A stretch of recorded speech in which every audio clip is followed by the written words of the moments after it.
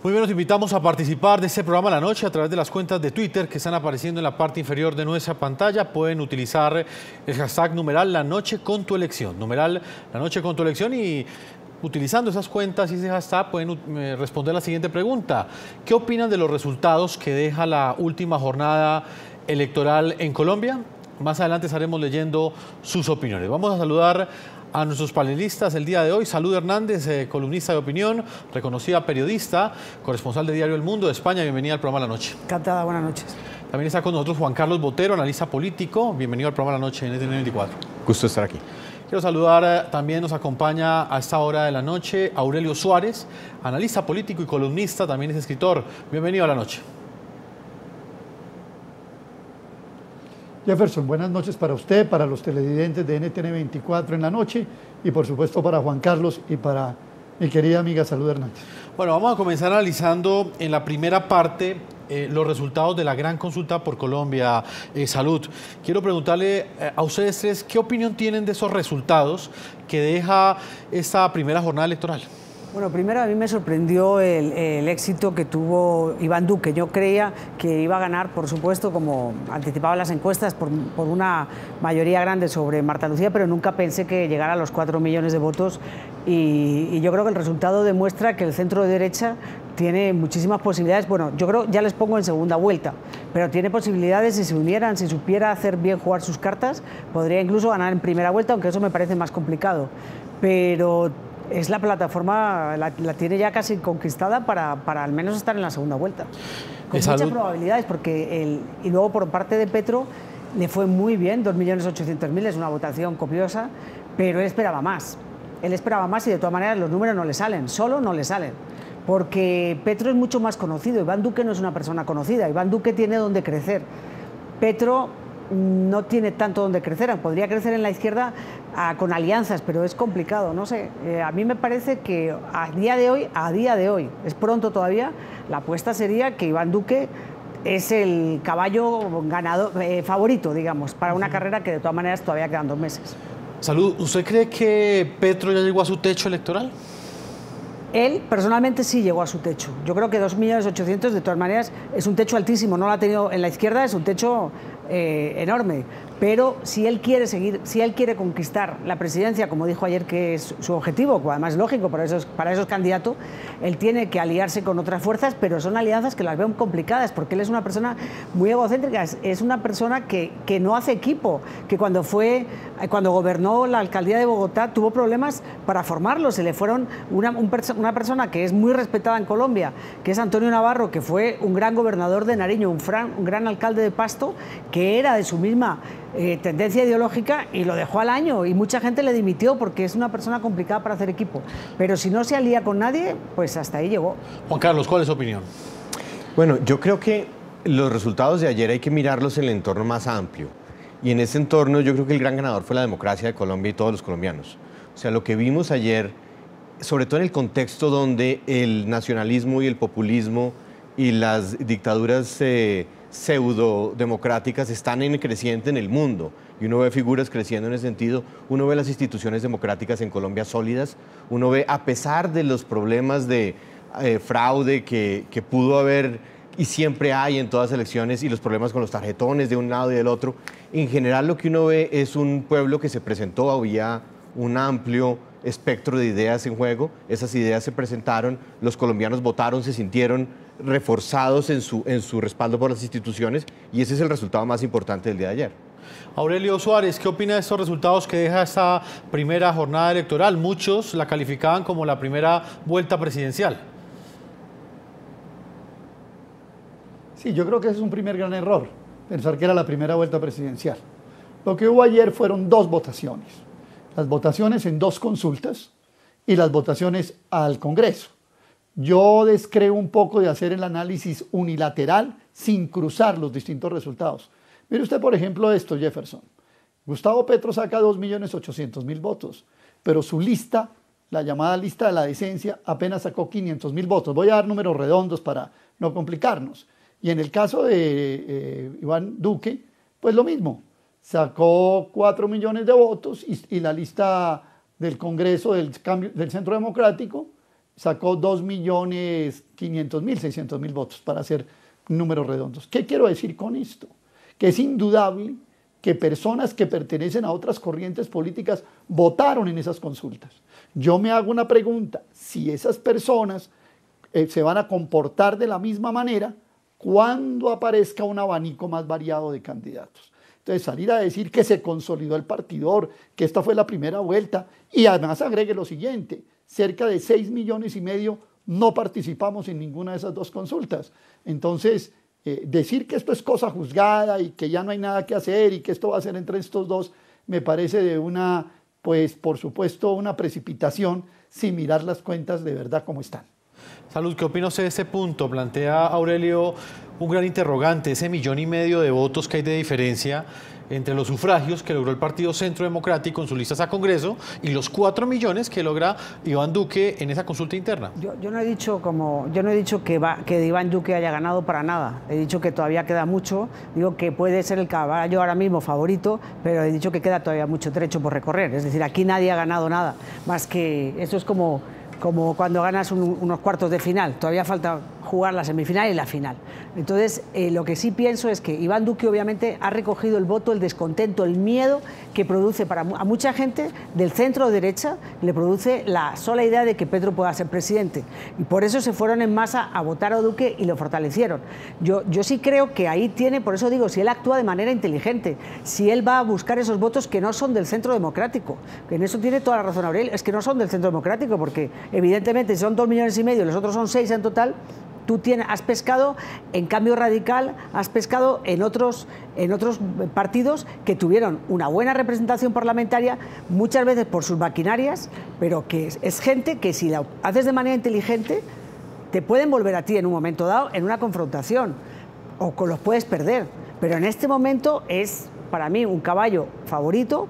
¿Por qué? Pues porque ha conseguido, es una figura que no genera el rechazo que genera, por ejemplo, su mentor político, que es Álvaro Uribe, que seguramente no hubiera conseguido eso. Álvaro Uribe consiguió 800.000 votos, el partido de Álvaro Uribe consiguió 2,5 millones, pero Duque es una figura que no genera los rechazos que generan otros en la derecha, porque es un hombre de centro derecha, es un hombre al que no le pueden tachar de extrema derecha, ni de paramilitar, ni de corrupto, ni de nada. No le pueden. Entonces, sí creo que sí. Y además, yendo de la mano de Marta Lucía, que es de las mejores candidatas que hay, es una persona experimentada, decente, capaz. Entonces yo creo que es un buen ticket electoral, es decir, es una buena fórmula. Que no digamos que todavía hay otras fórmulas que pueden meterse en la segunda vuelta y de pronto ganar, pero en este momento, a día de hoy, como he dicho, a día de hoy, en la foto de hoy, yo veo con muchas posibilidades a Iván Duque, desde luego, de pasar a la segunda vuelta. Y luego ya veremos. Juan Carlos, ¿usted cree que podrá llegar a la primera vuelta presidencial la gran consulta por Colombia con esos 6 millones de votos que entre Alejandro Ordóñez, Marta Lucía Ramírez e Iván Duque lograron reunir? Claro, perfectamente.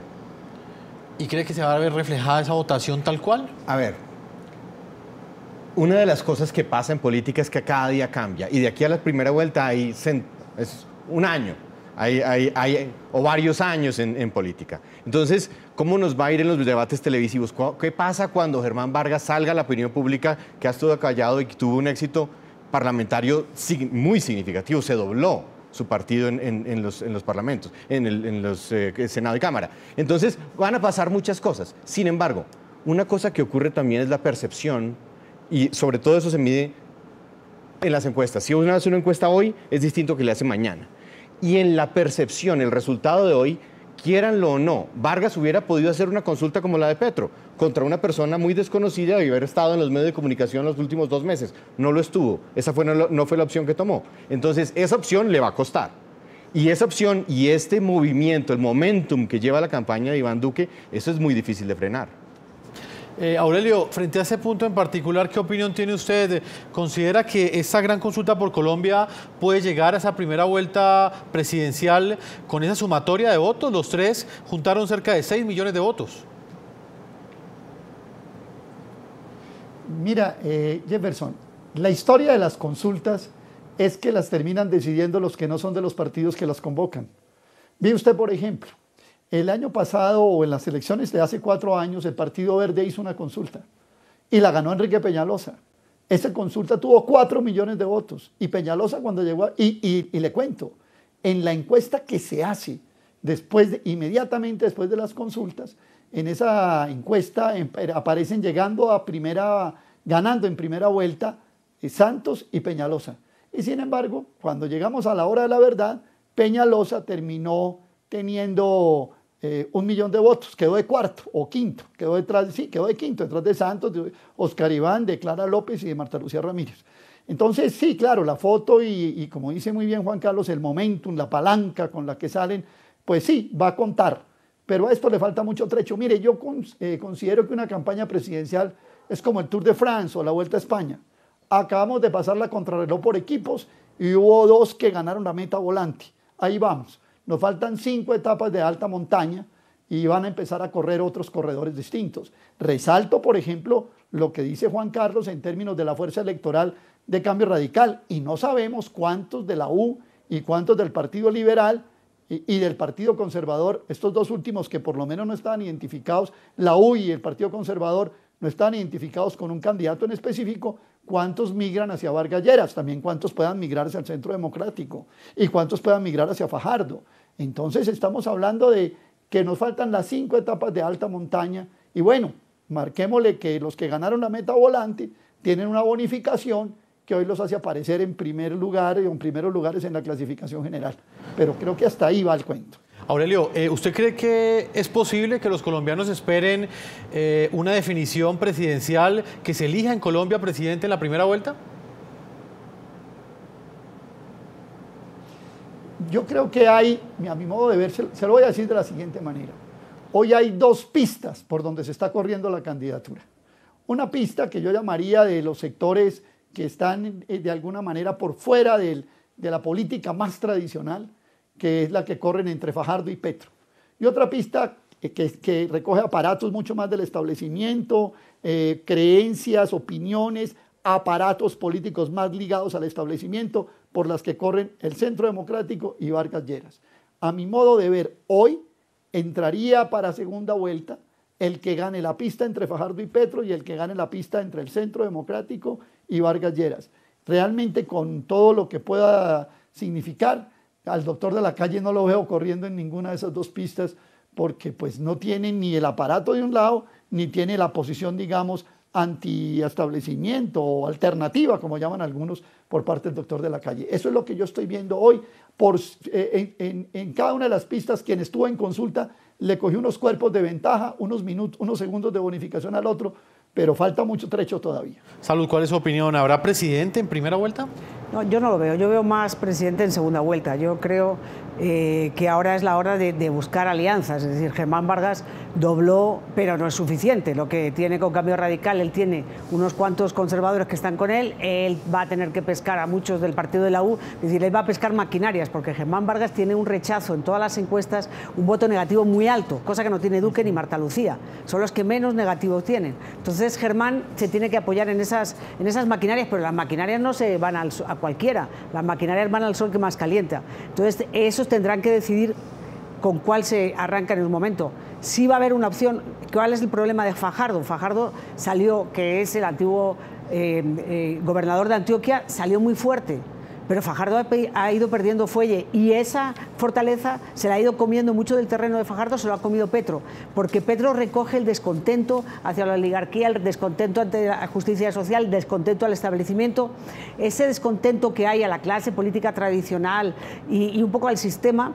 Lo ha ido recogiendo Petro. Entonces, por supuesto que es la opción, es decir, o te vas con Fajardo, que va con el Polo Democrático, que es un partido socialista. Es que es una cosa extraña, porque Fajardo es un hombre de centro y además es un matemático que sabe economía, pero tiene al Polo Democrático y como aliado principal a una persona de un partido de una izquierda, que es una izquierda muy, muy radical, que es el MOIR. Entonces, obviamente eso se disputa en el mismo espectro ideológico. Es decir, Petro puede estar más a la izquierda, es un populismo de izquierdas que no tiene que ver con el de Fajardo, pero digamos que se disputan los mismos votos y los otros se disputan, estoy de acuerdo, los mismos votos. Es decir, Germán Vargas Lleras, pero yo creo que la imagen entre Germán Vargas Lleras, que representa la política antigua, y una persona joven que casi solamente ha estado en política en una legislatura, que fue elegido el mejor senador y que es un hombre intachable, yo creo que hay una diferencia grande. Entonces creo que esa diferencia en este momento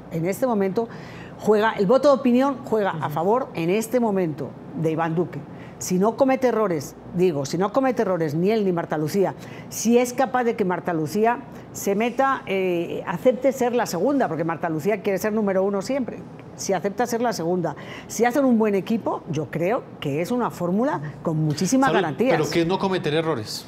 Pues no cometer errores, tú sabes que en política a veces es tomar una decisión equivocada, hacer una alianza que no convenga, irse con una persona que esté cuestionada y salir con ella porque piensas que esa persona te va a proporcionar votos y luego aparece con un escándalo y tú has quedado en entredicho. Es decir, él tiene que jugar porque él es una persona con un aire fresco, pero en un partido donde hay gente que tiene una posición desde el centro derecha hasta la derecha más radical, si quieres, porque ese no es un partido extrema derecha, pero es un partido desde la centro derecha hasta la derecha más dura. Él tiene que presentarse y luego tiene que conseguir más confianza, tiene que presentarse ante el país y demostrar una cosa que le critica a la gente del Centro Democrático. Y es que él tiene que demostrar que no va a ser como Santos, que no va a traicionar al día siguiente al uribismo, digamos, porque eso no es traicionar a Uribe, sino es traicionar a los que votan por él. Pero yo sí creo que es una candidatura muy fuerte, muy fuerte. Juan Carlos, hay otro tema que en ese momento está en debate y es esa posibilidad de que haya una alianza. Inicialmente hablan de entre Fajardo y Humberto de la Calle, y inclusive la quieren ampliar y plantean que Petro, Humberto de la Calle y Sergio Fajardo hagan una alianza, ya sea antes de la primera vuelta o inclusive, después, depende de los resultados, en segunda vuelta. ¿Usted cree que esa alianza es factible? Yo creo que las elecciones de ayer son un poco un espejismo. ¿Por qué? Porque había dos candidatos, tres con Marta Lucía, tres candidatos serios que estaban en juego y había otros tres candidatos serios con posibilidades que no estaban en juego. Entonces, ¿qué pasó ayer también? Lo que pasó fue que la extrema derecha que representa al procurador y la extrema izquierda que representaba a Timochenko, ambos salieron eliminados. Y el país se tiró al centro. Entonces la pregunta que viene es si Uribe y Iván, como heredero de Uribe, representa para algunos o para suficientes un miedo semejante o equivalente al que representa Venezuela para Petro, Petro encarnando ese miedo, y si en el proceso de los debates en televisión, por ejemplo, surge Fajardo como la alternativa, y antes de la primera vuelta, si eso se consolida antes de la primera, no lo veo. Es muy poco probable que antes de la primera vuelta Petro vaya a sacrificar, y no veo a los otros uniéndosele a Petro. Entonces, por las razones que Saúl presentaba hace un momento.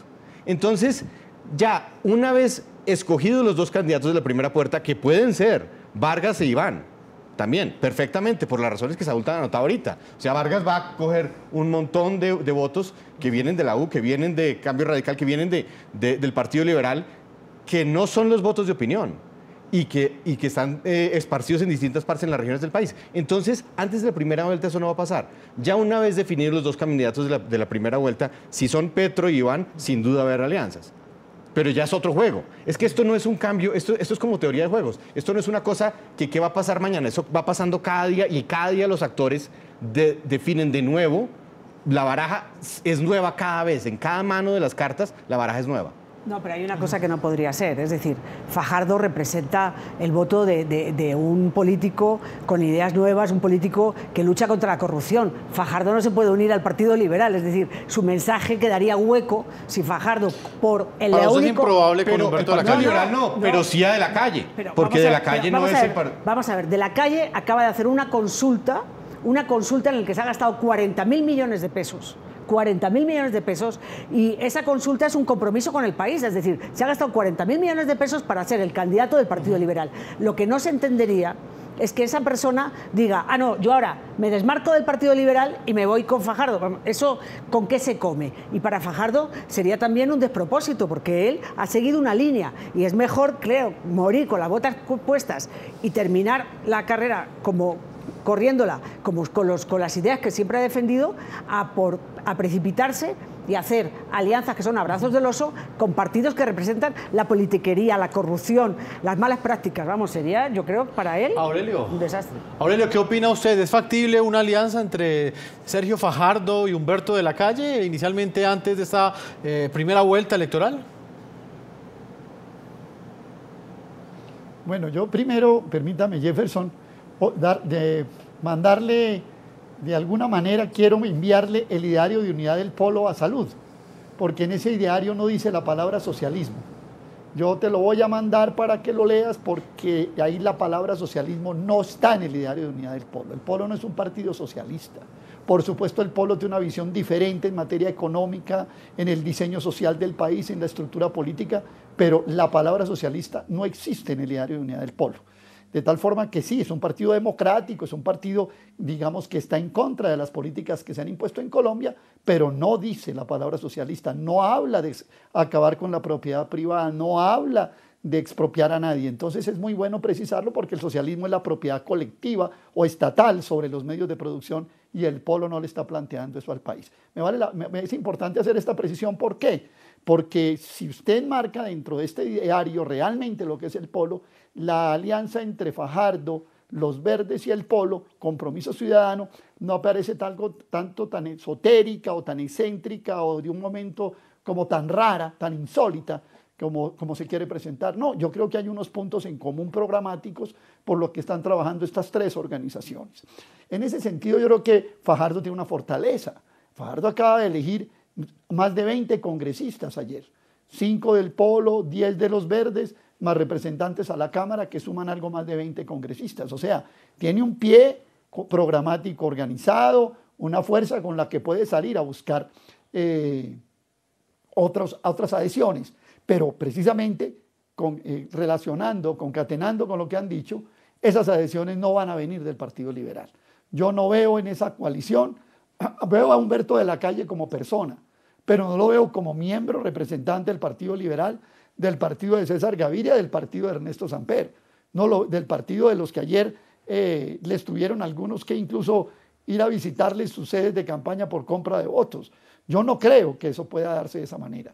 Ahora, Humberto de la Calle, dado que hizo una consulta, y lo menciona muy bien Salud, esa consulta lo obliga a presentarse como candidato presidencial, so pena de tener que pagar 40.000 millones de pesos que cobró la consulta. Luego tendría que ser necesariamente una especie de desistimiento, de aparecer en el tarjetón sin hacer campaña, una cosa de ese estilo.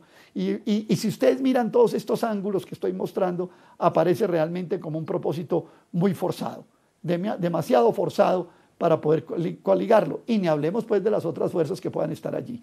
Yo no veo hoy que pueda fluir esa coalición o esa alianza de la Calle Partido Liberal con Sergio Fajardo, Polo, Compromiso Ciudadano y Alianza Verde. No la veo realmente. Vamos a hacer una primera pausa a comerciales. Cuando regresemos estaremos analizando los resultados que tuvieron cada uno de los partidos políticos en la conformación del Congreso, en estas elecciones congresionales que este domingo eligieron senadores y representantes a la Cámara en Colombia. Una pausa y ya regresamos a este programa La Noche.